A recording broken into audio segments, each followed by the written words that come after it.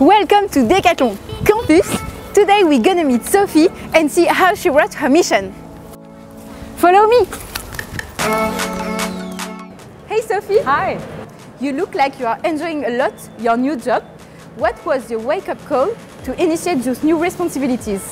September 2016, I was 5 months pregnant and I was wondering how I will come back from my maternity leave, and I decided I wanted to be an actress of this.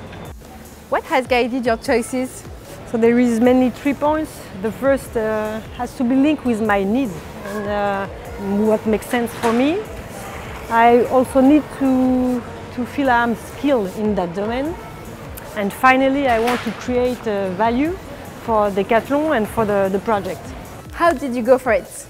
Thanks to Decathlon roles that arrive in the company, I decided to check with Decathlon Exchange if my understanding of the meaning of the roles was the good one.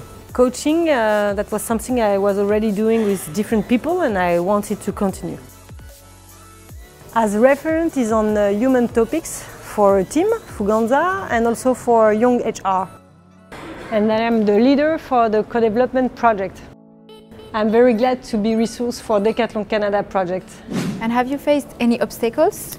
First, I had to dare to exchange with my leader. And I felt a little bit guilty not to do as the other. And finally, I was scared not to be responsible enough.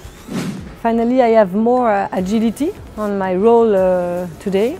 The second point is as I was really free on writing my role, I also was really demanding with myself to be clear enough on my responsibilities.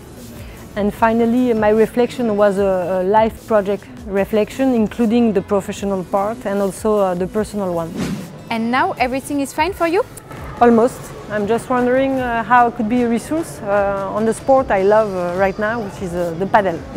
If you want something, go and get it!